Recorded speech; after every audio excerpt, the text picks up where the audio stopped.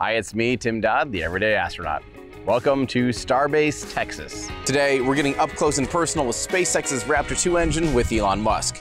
We get into all sorts of details on this engine, including how exactly it's been upgraded and simplified compared to Raptor 1. This video has a ton of fun details on some fairly technical stuff.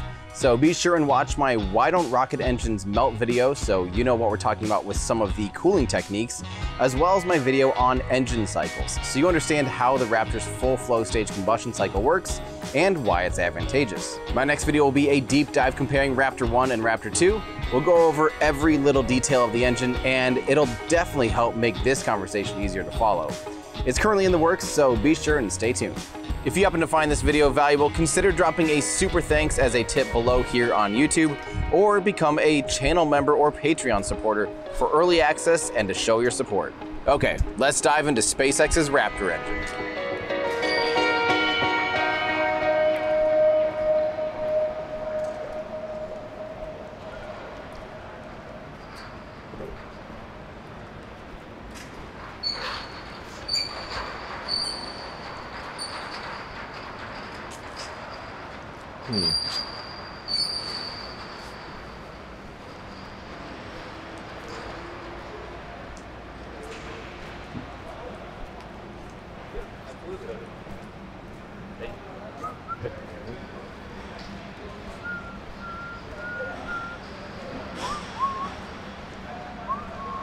So these were all Raptor 2s. These are all Raptor 2s? Yeah. You have this many here already? Sorry? You have this many here already? Yeah.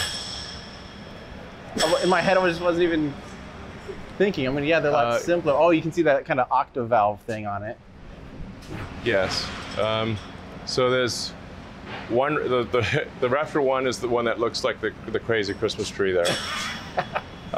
Hence the Merry Christmas. Yeah. So and a snowman. it's not super easy to see, but you can compare like how much less there is. Like if you just look at just eyeball the fiddly bits level there versus the fiddly bits level there, like that thing's just wrapped in tons of stuff. Yeah. This is a completed engine. Wow. So a massive amount of things have been deleted. Deleted, combined, simplified on Raptor 2 versus Raptor 1. It's a little hard to see because it's over there, but well, you can tell a lot. Yeah, giant difference. Like this, the Raptor 2 looks like it's not finished. Yeah. But it actually is. This is a finished Raptor 2 versus finished Raptor 1. Gigantic difference. And you can tell this one's a lot more completed with the gimbal mount on top and everything too. Yeah. Well, that's good. They both have a gimbal mount. I mean, sorry, compared to like that one that doesn't. Yeah. So the outer booster engines don't need a gimbal. Right. So the booster engines are fixed, as are the Raptor vacuum engines. But this is a gimbling Raptor 2 versus a gimbling Raptor 1. Gigantic difference in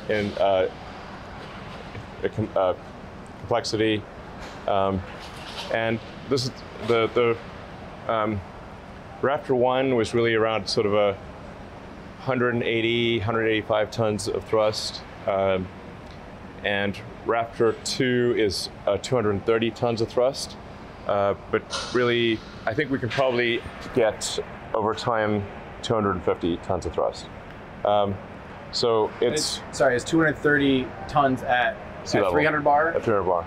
Wow. And you've been pushing these things to like over 300 too, right? Yeah. So Raptor 1 could maybe do like 250 bar, and it also has a smaller throat. Yep.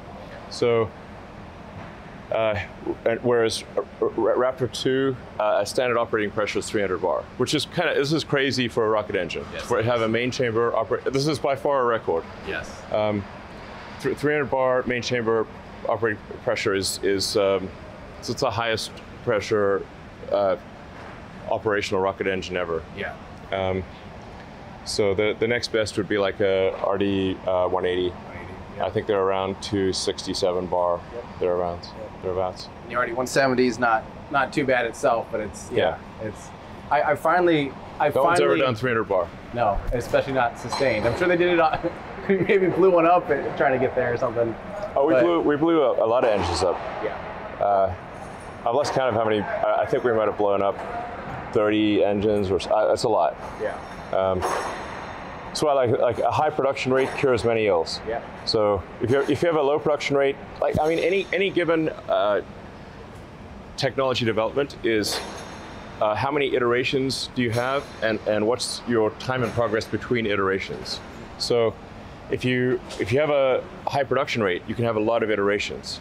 You can try lots of different things, and it's okay if you blow up an engine because you've got a high production rate. You've got a bunch of engines coming after that. Yeah. If you have a small number of engines, then you have to be much more conservative because you can't risk blowing them up.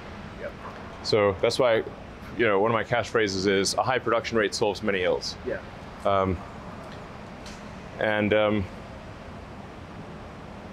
Yeah. So we've blown up. I don't know. I'm just guessing at least 20, maybe over 30 engines, and we have melted probably 50 chambers. Maybe more than 50 chambers we've melted. So when you melt the chamber, are you most of the time able to like save the power pack on it, or do you just have to scrap the whole thing? If you melt the chamber, it's usually a benign shutdown. So you've lost the chamber, the sort of chamber nozzle assembly, but the pumps are usually fine, and you can potentially even reuse the main injector. Okay. But basically everything below main injector is toast. Is it potentially benign because as it erodes the layer, it actually begins to almost cool itself more? Yeah, it's benign. It's like benign in the context of rocket engines. Yeah. So until it starves the injector and creates a hot spot, I'm sure, and all that kind of stuff. So I mean, if you don't shut the engine down fast, you will have an explosion. Yes. But you do have an opportunity to shut the engine down because you can detect a big pressure drop in the the chamber jacket pressure will suddenly drop. Right. And then you can do a commanded shutdown of the engine. But you will have issues if you don't shut it down because the cooling fluid, the fuel that is cooling, is now no longer cooling the part above it. Oh, right. Yeah. So it's cooling where the leak is, but it's now doing less cooling of whatever's above it. Right. So it's going to start melting all the way up. Gotcha. So it'll get ugly fast if you don't shut down.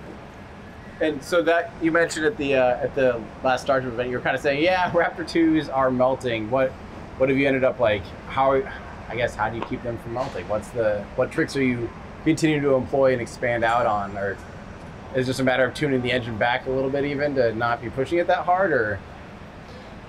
Well,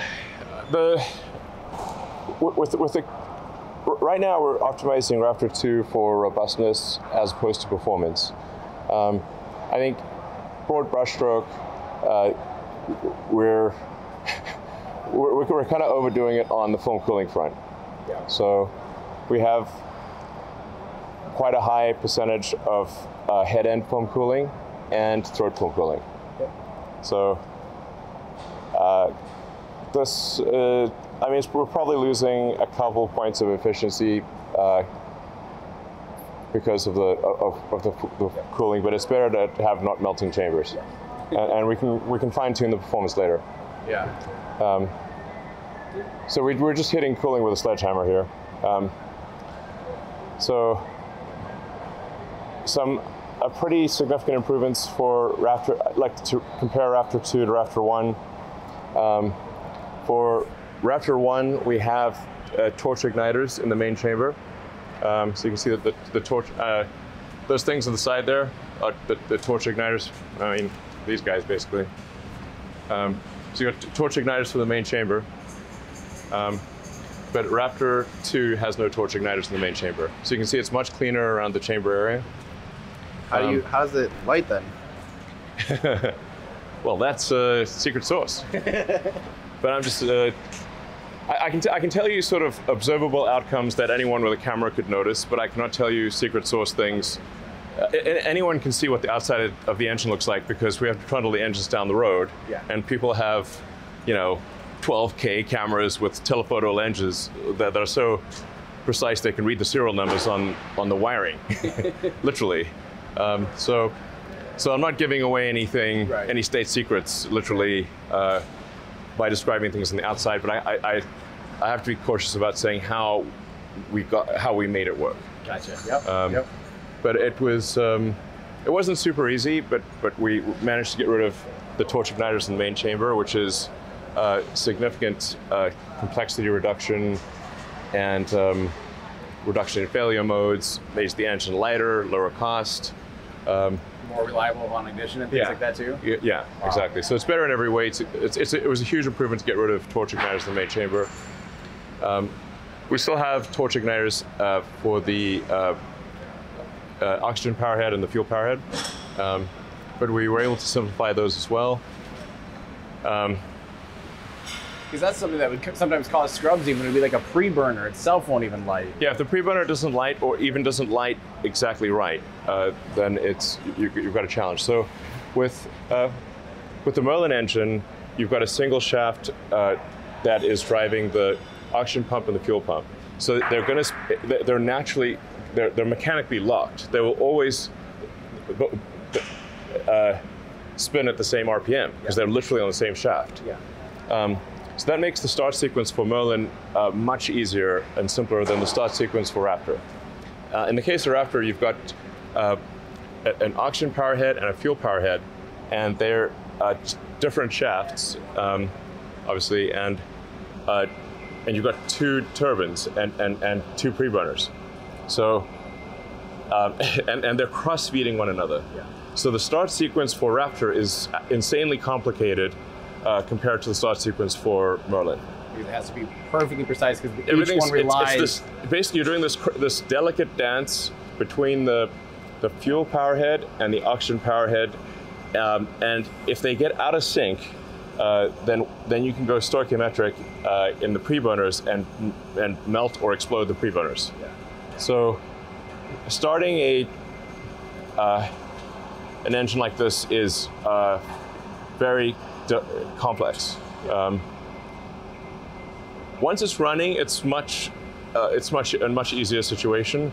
But that if you get anything wrong with that start sequence, you're either going to melt or explode the engine.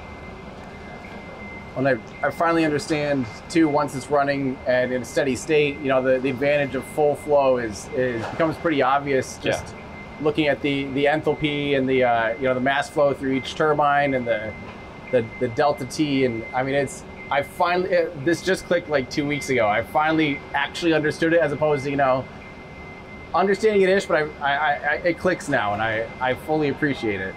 Yes. By the way, you have the wrong ISP for methane engines in your video. It's way too generous.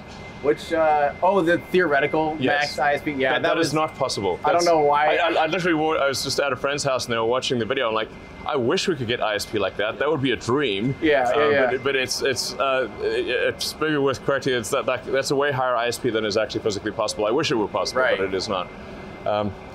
But from an architectural standpoint, in order to approach the limit of physics of what is possible with maximizing the efficiency of a rocket engine, a high pressure full flow gas engine that's as good as it gets. There's not you'd have to figure out new physics to do better than that. So the Raptor architecture is the highest efficiency known to physics. Like you said one time, you said it's as if God himself had knitted the molecules together. You maybe get 1% better. Yes, so we should be able to get 99% combustion efficiency, 99% of theoretical combustion efficiency, which is insane, basically. Literally, with divine intervention, you could do 1% better. Right. And you're doing that That's really saying something. And you're doing that in such a short thrust chamber too. Like the actual chamber is so small. Yeah. Because is that because it's gas and it doesn't need as much time to fully react? That's part of the reason. But also we actually have a whole bunch of injector elements. So when the gas enters the main chamber, it is already pre-mixed. It's like 90% pre-mixed. So you've got swirl injectors, yep.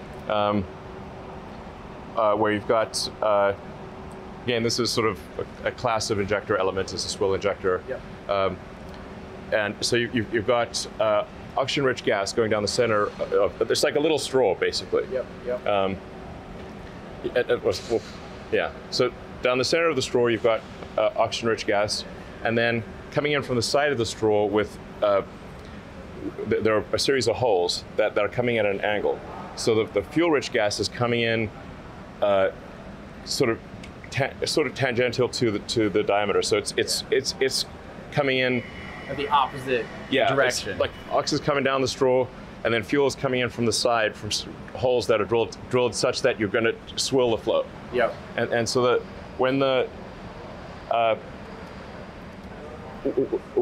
enters the main chamber, it is already, call it roughly 90% mixed. Okay. So the chamber is only doing the remaining 10% of the mixing. Yeah. Yeah. Yeah, more or less. And so the actuators there are those hydroelectrical or what are those called? No, so we're still using hydraulic actuators. They're just basically hydraulic pistons. What we want to move to down the road with a Raptor 3 or whatever we end up calling it would be electrical. Basically a screw drive, an electric motor with a screw drive. Big servo. Yeah, it's a big servo motor. This is a like what you don't see here is that there's a whole hydraulic system on the vehicle side that itself is, there's a battery driving, electric motors driving hydraulic pumps into a reservoir that is then feeding the engine's hydraulic fluid. This is, when you look at total vehicle mass, this is not a good approach. Right. We just don't have time to put electric servo drives on the engine. Right. We'll do that, I don't know, in a few months.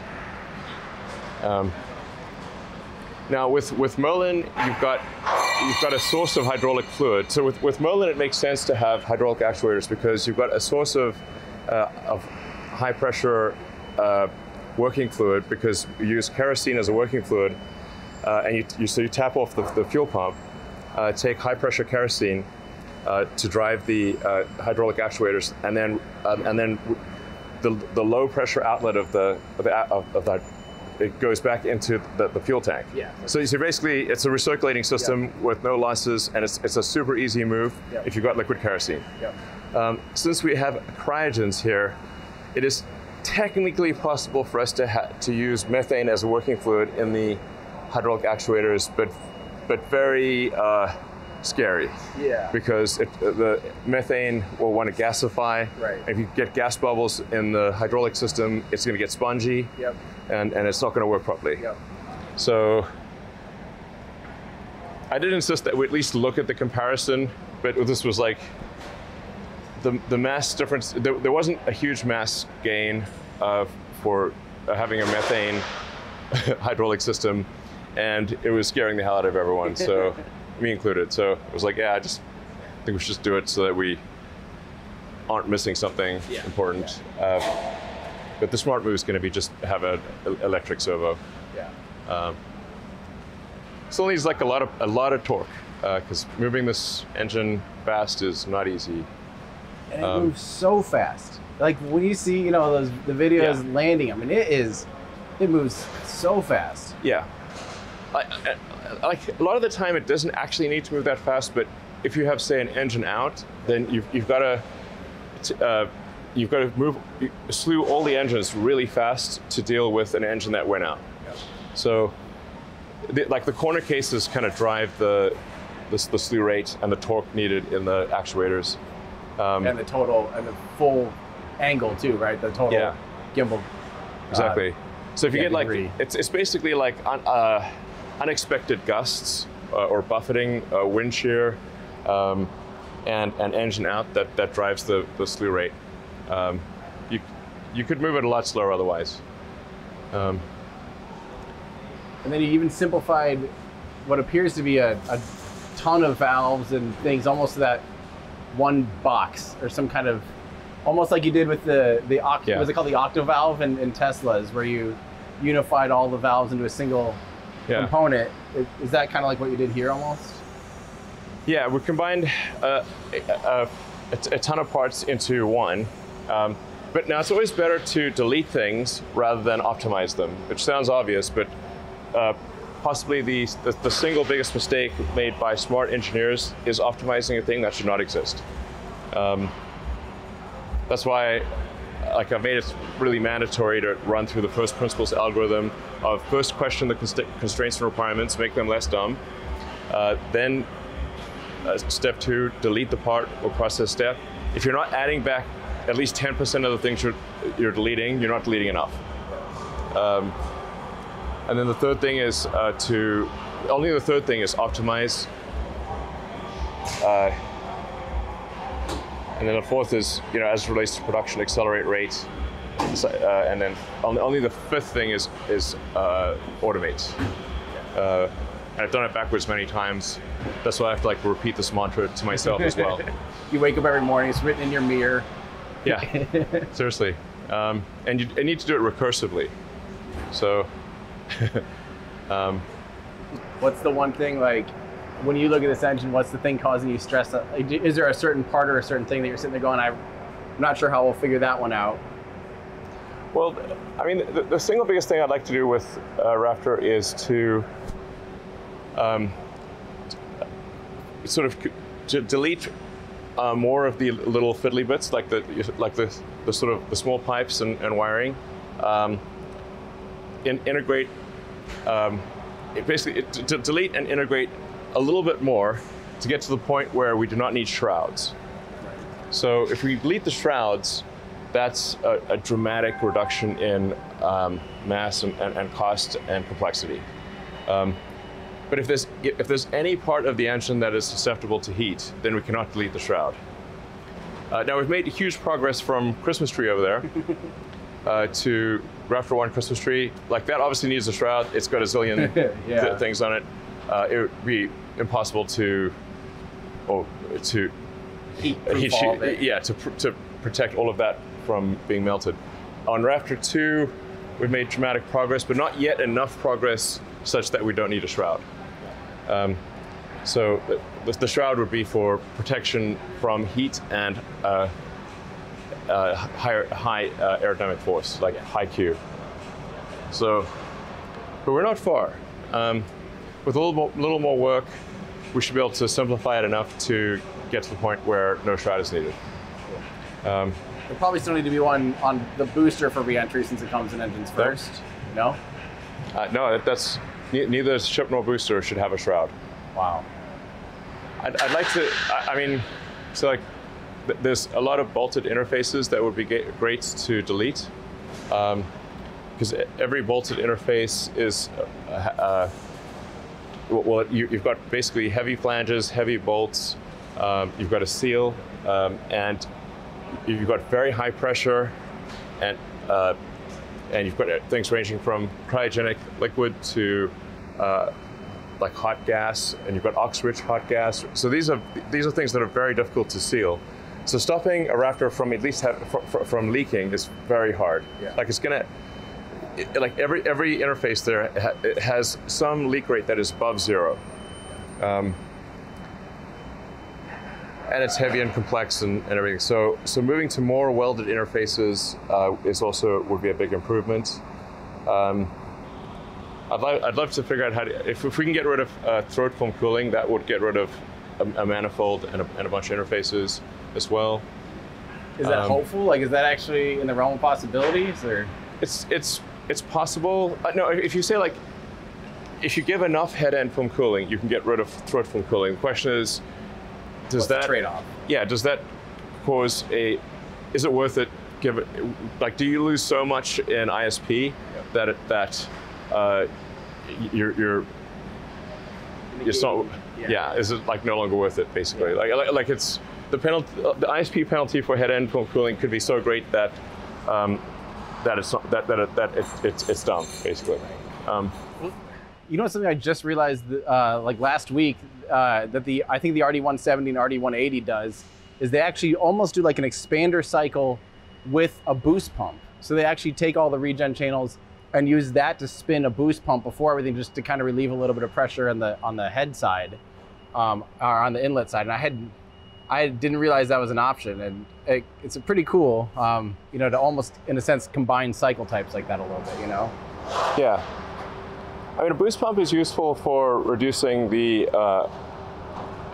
ullage pressure or the inlet pressure to the engine. Yeah. So at high thrust levels, we need you know, fairly high inlet pressure. As you reduce the thrust, you need less inlet pressure. So sort of a boost pump or like anything that's going to increase, like any kind of pump that's going to just increase the pressure, even a few bar going into the main pump inlets, is helpful for reducing how much ullage gas you need. So it's basically a mass reduction of ullage gas. Yep. But you guys don't have your pump isn't that highly staged. It seems like your inducer and everything goes so, like, you know, some pumps like the old SSME or the RS25s, you know, a hydrogen pump had like 4 stages to it or something. It just kept, you know, increasing pressure. It seems like your guys' is so streamlined and simple. I mean, I don't think of it as simple, but so well, it's not. Yeah. So you know, take the aux pump up there. You've got a dedicated inducer. And the inducer is basically like a real flat propeller blade. So the liquid flow coming in is cut at a very shallow angle. Yep. So what you're trying to avoid is cavitation or bubble generation. If you start generating bubbles, the bubbles will actually eat away at your blades. Like, it's weird, like bubbles would chip away metal, but they will. Really? And if you cavitate too much, then you're going to just be a bubble generator, and you'll lose pressure. Starve the engine. Yeah. So, but even small amounts of cavitation or bubble generation, those bubbles hitting the metal. It's weird that a bubble could erode metal, but it does. Is that more prevalent in the aux side than it is the fuel side, or is it prevalent in both? It's prevalent. It happens in both, but there's like basically you've got the inlet pressure and the inlet temperature. So the colder your propellant is, and the higher the inlet pressure, the less likely you are to have cavitation. Yep. And then depending on how your inducer blades are designed, I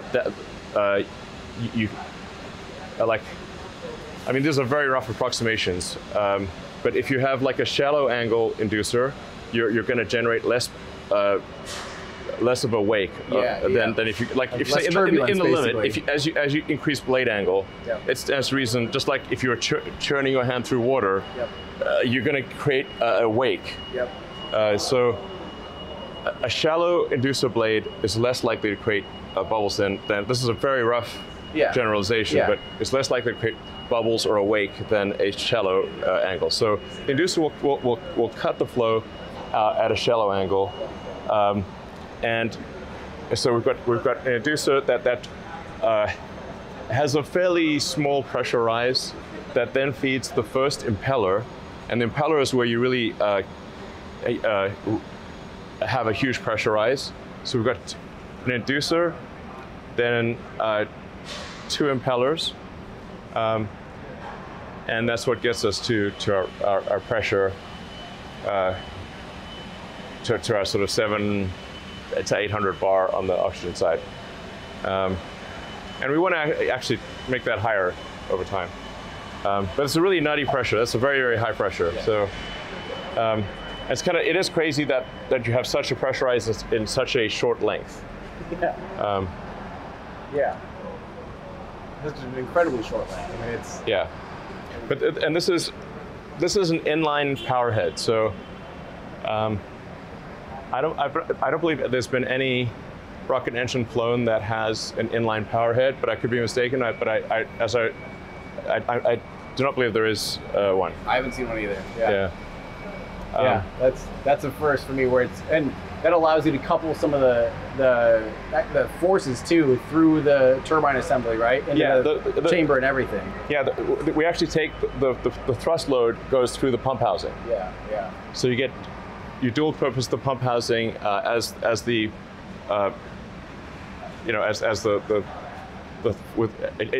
it serves as a pump housing and serves to transfer thrust load. Yeah. Jesus. And it's a straight line situation, so you don't have any tube, you don't have any like torques or anything like that. Yeah, you don't have any there's no main, like for the fuel pump, which is off to the side, you've got a bunch of transfer tubes. Right. Yep. But for the aux side, you've got nothing. It's all internal. It's all little internal channels. It's just going straight down. Yep. Okay. Inlets coming through the gimbal to the inducer, through 2 impeller stages, and then and then it's feeding the turbine, oxide turbine, and the fuel side turbine. I'm like simplifying a lot of things, and I may have misspoken on a few. So forgive me if I've misspoken a few things, but this is about as simple as you can do it. Is have it the aux is coming straight through. Yeah. Essentially. Yeah. Something interesting that I think it was like the RD701 or some obscure, or 501 or something. I think it was the 501. It ran on fluorine or pentaborine. Fluorine's insane. Yeah, nasty stuff. Don't use that. They used some of the oxidizer for like cooling the chamber assembly, and they used the fuel for cooling the nozzle extension. Basically, I've never seen that. It seems maybe counterintuitive, or I don't know what the implications would be of trying to use liquid oxygen as a coolant, but I found it unique that they're daring enough to use both to actually do your cooling. Yeah, I'm not sure what the point of using both would be, but yeah. Other than, have you ever heard of a dual expander cycle, where you heat up both fuel and oxidizer? To me, the dual expander cycles are really cool. Would be a really cool cycle type if you were to do an Aerospike, because you can kind of exploit the additional heat, at the increased surface area of the throat, to be able to do, heat up enough gas to make the expander cycle a higher thrust option. Because I love that the expander cycle, the expander cycle kind of has a hard limit on, how much you can heat up the gas. You start having surface to volume ratio issues. Yep. But having a dual expander cycle, especially if you have an Aerospike, it seems like to me that'd be a cool way to exploit the two, almost use the weakness of one for the strength of the other. But from what I know, no one's ever built one. There was a study on one in the 90s or something, but no one ever built a dual expander cycle Aerospike, and that's my dream. I don't know why, I just love Aerospikes. They just look so cool. I know I probably bring it up every time I ever talk to any engineer. I'm like, Aerospikes. I just can't help it. Yeah. If you have a 2-stage rocket, there's really not much point in an Aerospike. Yeah. Because you just have a nozzle that's optimized for, more or less optimized for sea level, and have a nozzle that's optimized for vacuum, exactly. And you're done. Oh, you know what so before Firefly became Firefly Aerospace, when they were Firefly Space Systems, they were working on an annular Aerospike. The reason why, I was talking with Tom Marcusic about it, was because they're actually trying to be pressure fed for their booster, so that way they could keep a really short expansion ratio on the chambers. Since they don't have much tank pressure, they don't have much chamber pressure, they can do a really short expansion ratio and gain the rest of it out of a Aerospike. That was their purpose for doing an Aerospike on the first stage, was just to overcome the limitations of a pump-fed system to be able to be orbital. I thought that was pretty cool. I don't know. I mean, you're gonna have heavy tanks no matter how you cut it. So, I mean, in the entire history of SpaceX, we've only ever wanted to increase chamber pressure. You have never wanted to decrease it. Yeah. So. That's a good way to put it. Yeah. Yeah, I'm sure there's never been a trade where you're like, what if we decrease the chamber pressure? We've always wanted to increase chamber pressure, and we've never wanted to decrease it. We've always wanted to increase thrust, and we've never wanted to decrease it. You know, saying that too much thrust is like you're too good looking or something. I mean, it's just, I mean. Not something you're going to complain about. Yeah.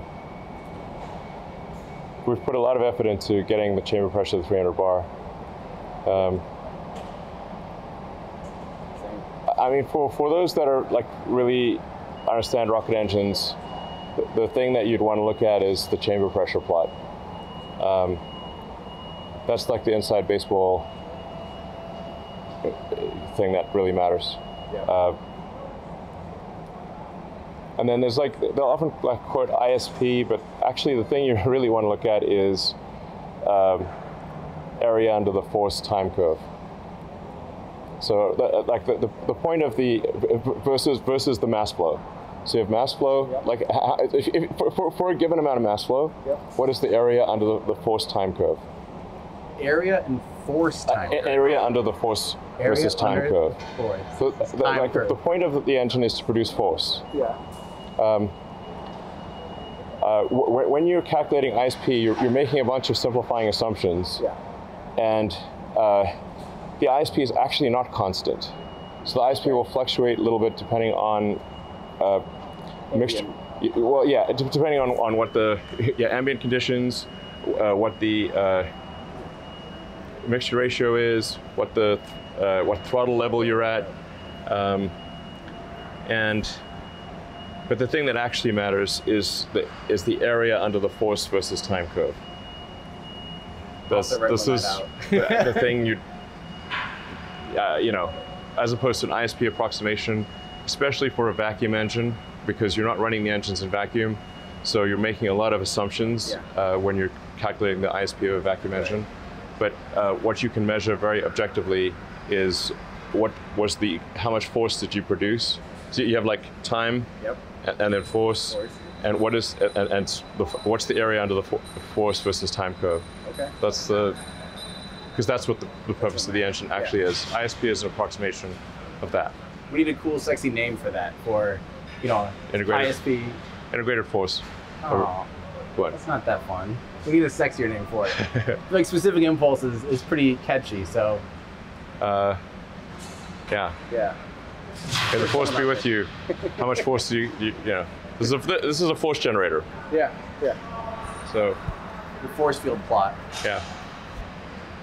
Should we? Yeah. So anyway, this you can see basically a lot of improvements and more to come. And a big move will be when we can not have shrouds. Yeah. So. Are you hoping to be able to fire this thing off? Do a static fire of booster pretty soon? I assume all these are going to go on booster 7. Yeah, these are meant for booster 7. So, yeah.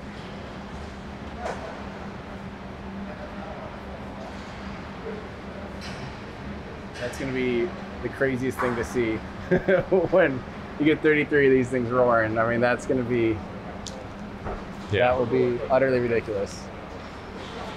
Yeah, we had a slight issue with the Booster 7 test where we collapsed part of the LUX transfer tube. So we're going to go in and repair the LUX transfer tube that collapsed. So that will probably take us a week to fix. Yeah. And something new to the, is it new to B7? Hey guys. Hello. Just, good. Just hanging out and talking rockets. I was just mentioning we had the LUX transfer tube collapse, which we've got to go in and repair. It might take us a week or so. Yeah. Well, great lesson learned, but we always get into tests and learn from it. And yeah. So. Why Starship is awesome. Yeah. Rapid iteration. Yeah. So I don't know what we should do. Should we go up and yeah, we can look at the high bay and stuff. yeah, let's do that.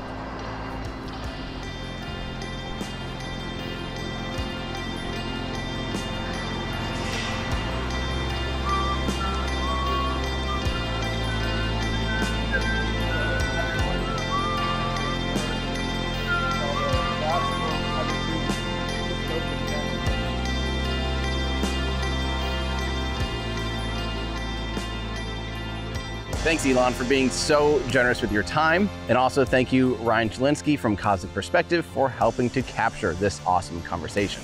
And I owe a huge thank you to my Patreon supporters for helping make content like this and everything we do here at Everyday Astronaut possible. If you want to help me continue to do what I do, head on over to patreon.com/everydayastronaut.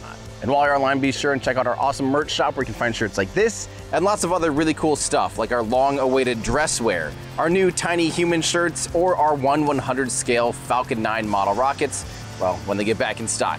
Find it all at everydayastronaut.com/shop. Thanks, everybody. That's going to do it for me. I'm Tim Dodd, the Everyday Astronaut, bringing space down to Earth for everyday people.